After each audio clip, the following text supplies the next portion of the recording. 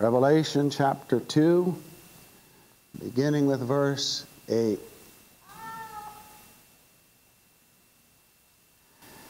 To the angel of the church in Smyrna write,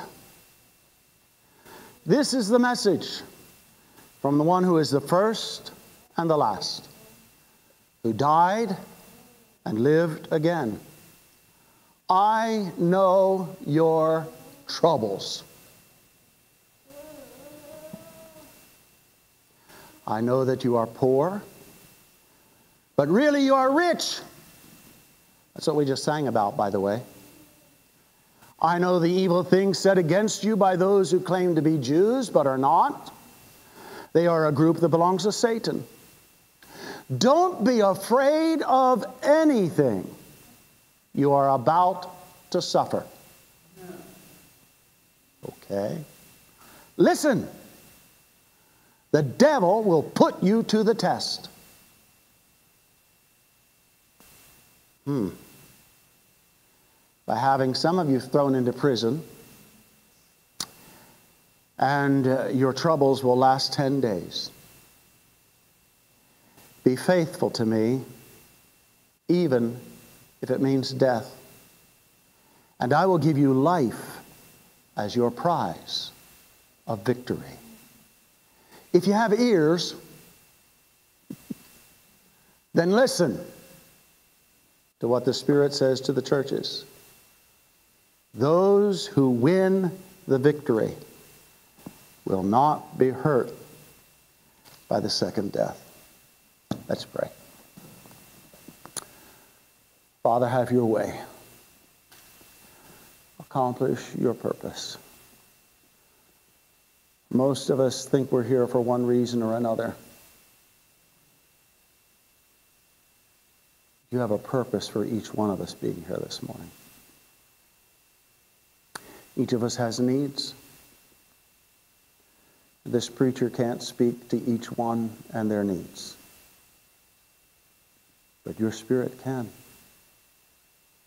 And your Word can. Your Word anointed by your Spirit. Your presence in this service. You can speak to each one of us right where we are, according to our need. And we pray that it might be done. In Jesus' name. Amen. You may be seated.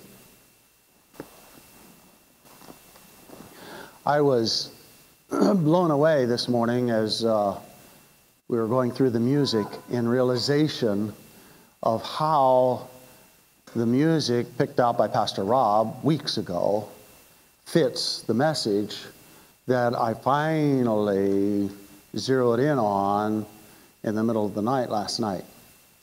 Had a hard, long day yesterday and went to bed late last night. And Snoopy, our dog, Snoopy, Karen's dog,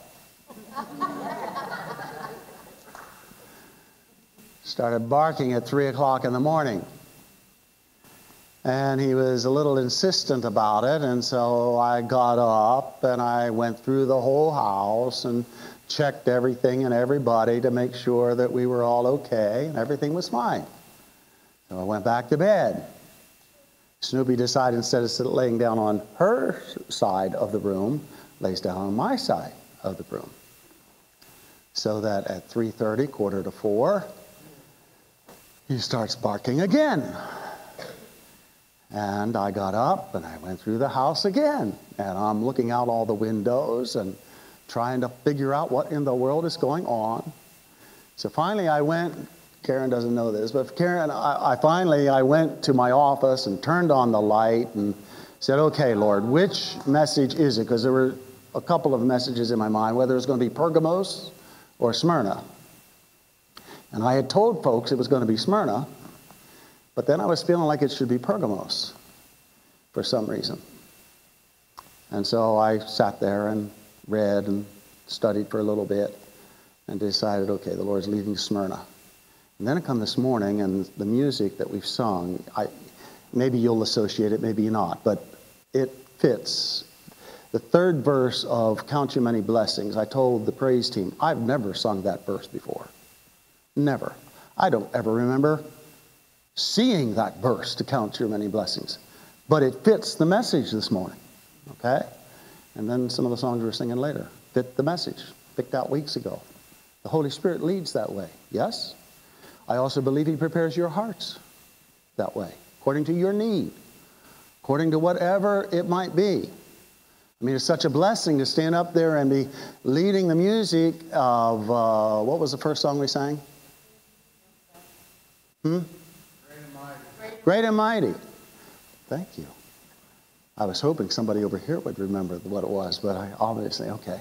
Great and Mighty. We're singing Great and Mighty, and Tanya comes in, and she's back there clapping her hands and singing away. That's a rich, rich blessing. Praise the Lord. Smyrna. Church at Smyrna.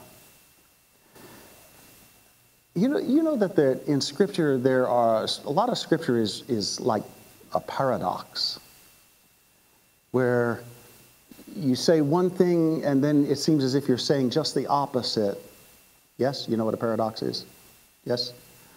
And, for instance, if you go through the blesseds of the Sermon on the Mount, there's a lot of paradoxes in those blesseds. But underneath is a tremendous scriptural principle. Okay? And here with the church at Smyrna, here is this church. Smyrna is a wonderful, great big city and rich city and really nice. And they got these huge temples that the people worship in, and Roman government has freedom of worship for most people. And it just is a great place. And Jesus says to the church at Smyrna, I know you're poor. First of all, he says, I know you. I know what you're going through.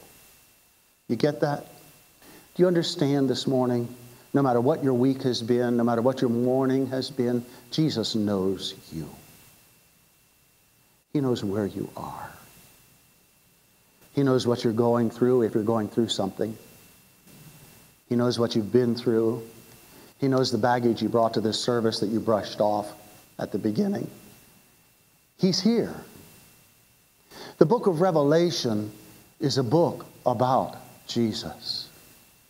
The focus of the book of Revelation is Jesus. Jesus is at the center of the book of Revelation, in spite of what man has made out of it. Okay? Jesus is the focus. Jesus is the messenger. Jesus is the one who is walking these aisles even at this moment. Whether you're paying attention or not, He knows. Okay? Even if you have a look on your face to encourage the preacher that you are paying attention, He knows whether you are or whether you aren't. Okay?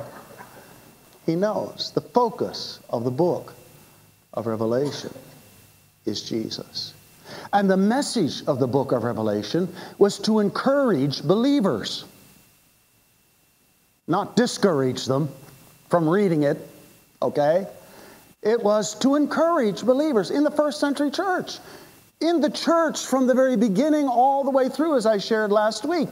It was to encourage believers. It is to encourage believers. That's number one. Number two, and it was written to the churches. Okay? It was written to the churches at that time. It's written to the churches in every age. We've been sharing that over and over again on Wednesday nights in our study. But it's written to the churches in every age. So the book of Revelation is valid for us today. Every page of it, every word of it. Jesus is the focus. It's to encourage believers, whatever they're going through, whatever they're experiencing, whatever they are about to go through or experience. It is to encourage them. And it's written to churches, to congregations. It was shared in their services. It should be shared in our services to give a word of encouragement. So there's the 3 points. I guess we can go home. No, Ron. All right? So here's the church at Smyrna. Poor people. They were poor. They faced some rough times. Some of them at one point had been pretty well off. But because they became believers, they lost their businesses. They lost their standing in their communities. They were looked down upon because they were believers. And so they became poor financially. How would you handle that? And yet he says they're rich. I'm reminded of Peter and John after Jesus had resurrected and after they had witnessed him going back to heaven, and they're still going to the temple to pray. Imagine that. Okay? They're headed up to the temple to pray. And as they're headed in this one particular afternoon for the afternoon prayer time, there's this guy sitting there who has been paralyzed for a very, very long time, probably all of his life, and he's begging for alms because he knows that as the people go in, hey, we want to hear from God, we want a blessing from God, so in order to get a blessing from God, we'll buy it.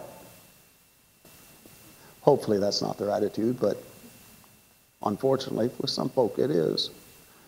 And so he was asking for money. And Peter says to him, silver and gold have I none, but such as I have, I give you in the name of Jesus. Rise up and walk. And there is this feeling here that he's reaching, as the guy is reaching up, Peter's reaching down and taking a hold of his hand, and the strength comes into his legs and into his body, and pretty soon he's jumping up and down, praising the Lord. Silver and gold have I none, poor, but such as I have in the name of Jesus, rich. And that guy is set free, physically, spiritually, at every level of his being, set free. A few years ago, there was a group taking a tour of the church in Rome. And the tour guide was showing them all of the fancy buildings and the gold and the silver and the famous paintings by Michelangelo and all this beautiful facility. And the tour guide says to the group, no longer can the church say, silver and gold have I none. And from back of the tour group, there was a guy who says, and no longer can the church say, rise up in the name of Jesus.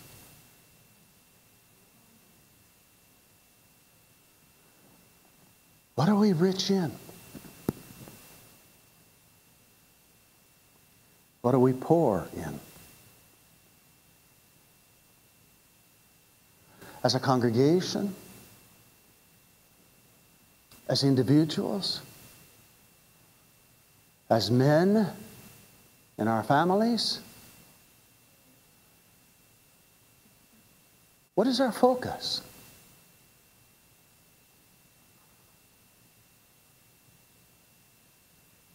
Where are we?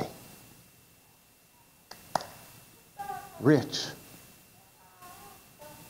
poor.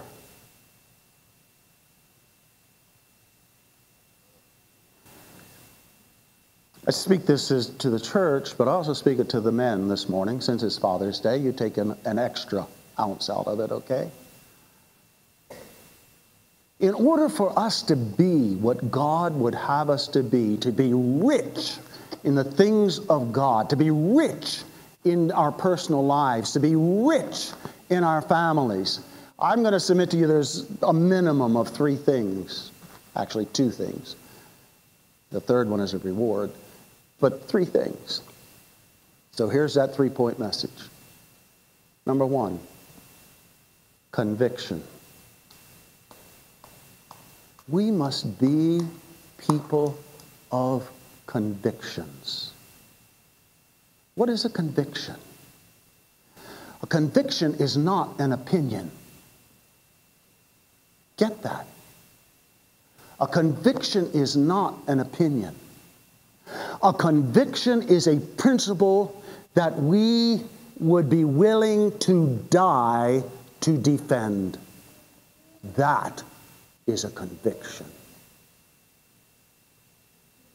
And in order for the church to be rich in the things of God, in order for our families to be rich in our relationships with one another and within the world around us, in order for us to be rich, we must be people of convictions.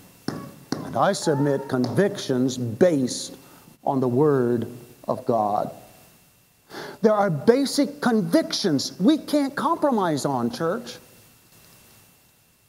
There are basic convictions that we as the men of our families, as the leaders, the spiritual leaders of our families, that we can't compromise on. There's a basic conviction in our relationship with God. There is only one way to have a relationship with God, and that is through His Son, Jesus Christ. That is my conviction. In order to know God, I must accept what Jesus Christ did on the cross of Calvary for me, and humble myself to acknowledge my sin, my shortcomings, my inability to even begin to have a relationship with God.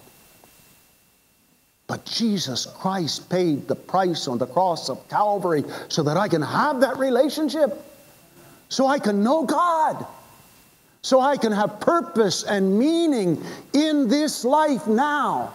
That's a conviction that I should be willing to give my life for, to defend. It's a conviction that holds me, drives me, directs me. And it costs something for me to have that.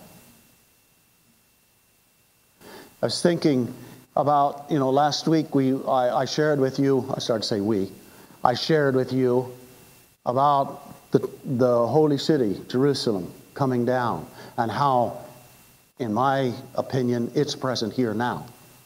And we can enter in, okay? And the river is flowing now. And the tree of life is available now to us.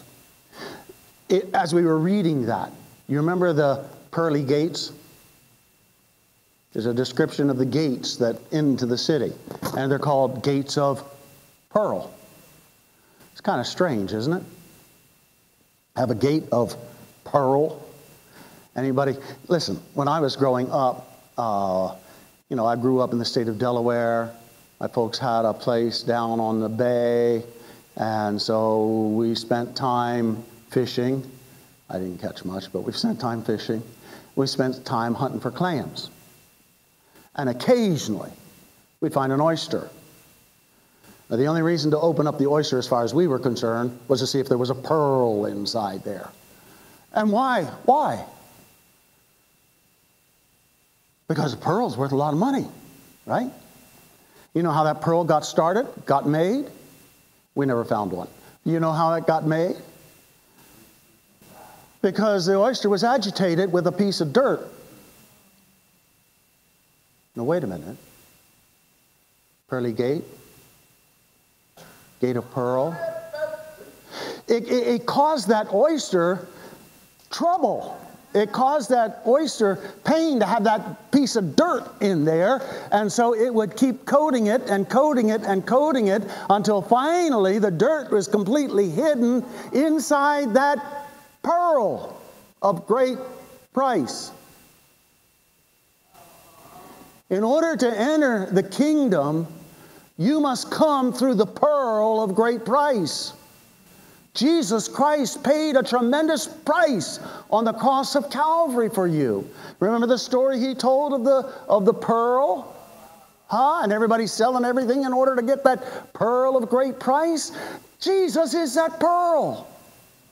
He is the entrance into the kingdom. That's a conviction that we must hold and we must lift up and we must challenge folk. Look, if you don't receive Christ as your Savior, you're headed in the wrong direction in this life. You're going to experience hell in this life, and you're going to experience it for all eternity. That's a conviction.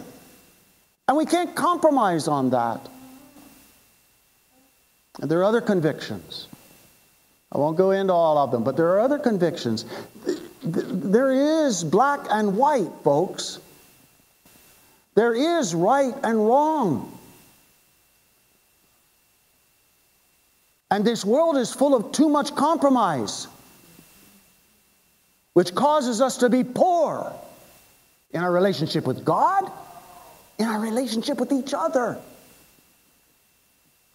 with the world around us. Conviction. Consistency. Number 2. Consistency. You want to be rich in your relationship with God? Then be consistent in your life in applying the principles of His Word. Consistent. And we could go down a long list, of inconsistencies.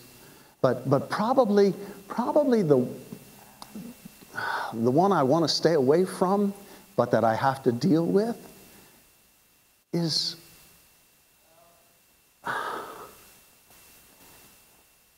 in your mouth. Not mine. Yeah, stick out your tongue. Tracy. It's our tongue. It's our tongue. We talk about loving God. We talk about His love in our lives, in our hearts. We talk about His love. We gather here together on Sunday morning and we talk with each other in a loving, caring way, I hope. In a loving, caring way.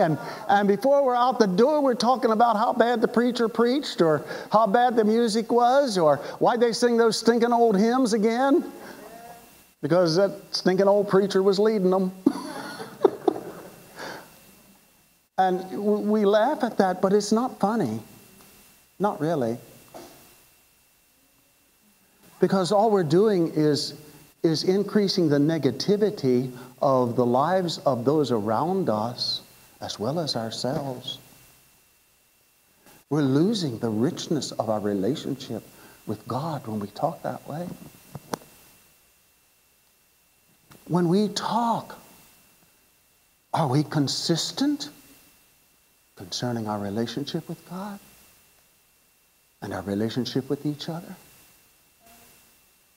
Consistency.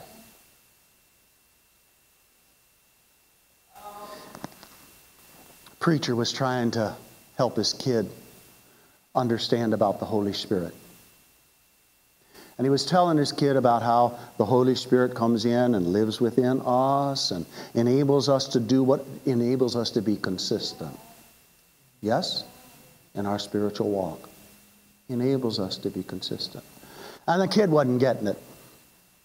And the kid was asking, what does it mean that the Holy Spirit comes in and helps me with what comes out? And so the preacher thought for a little bit. And finally he took his kid and he said, come on. And they go in the bathroom. Okay? And the preacher pulls out a tube of toothpaste. And he takes the lid off. And he puts the tube of toothpaste on the floor. And he tells his kid, jump on it. He's a crazy preacher, all right? He tells his kid, jump on it. He jumps on it with all the enthusiasm that a kid would do, right? And out squishes the toothpaste. And the kid's looking at his dad like, okay, who's going to clean up this mess?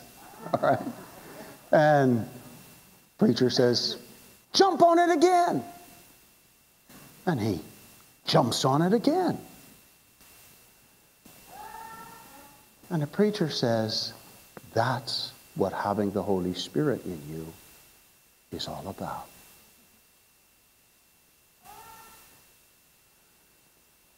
When you get squeezed, what's on the inside comes out.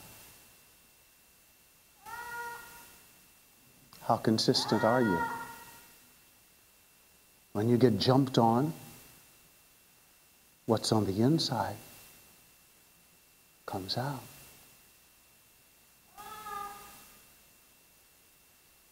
Yeah? When negative things are said about you, what's on the inside comes out. What's on the inside? How consistent are you in your relationship with the Lord? Rich or poor? Convictions? Consistency?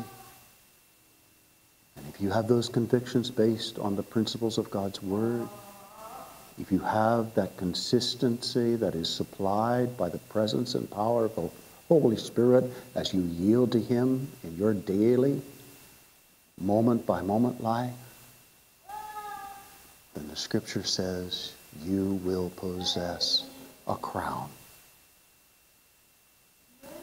Now, everybody thinks that crown is in heaven. And it is.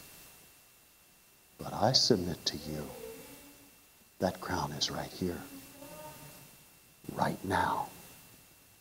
When our life is based upon the convictions of God's Word, and we are consistent in the application of that Word in this life,